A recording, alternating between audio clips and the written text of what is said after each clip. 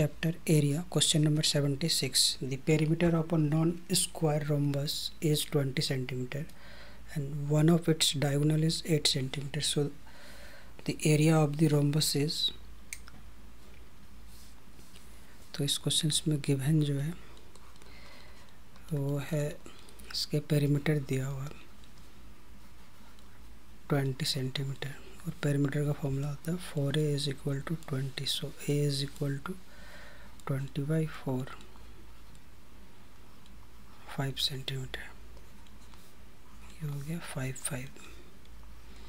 और इसके हम डायगोनल को लेते हैं 2d1 और इसको हम 2d2. इससे क्या होगा, सॉल्व करने में इजी हो जाएगी.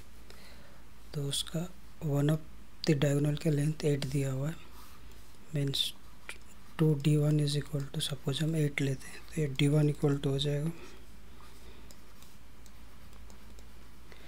4 सेंटीमीटर. ये वाले पार्ट d1 होगा, उसका हाफ, और ये d2.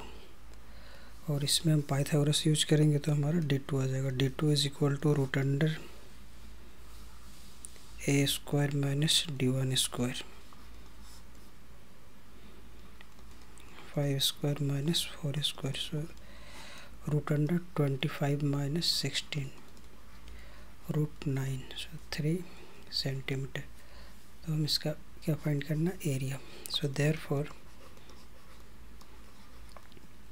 area of the rhombus is equal to half into diagonal 1 into diagonal 2. So 2d1 into 2d2, 2 से 2 कैंसिल हो गया, d1 की वैल्यू 4 और d2 की 3.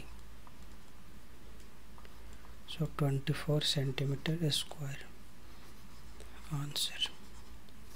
So option C is the correct answer.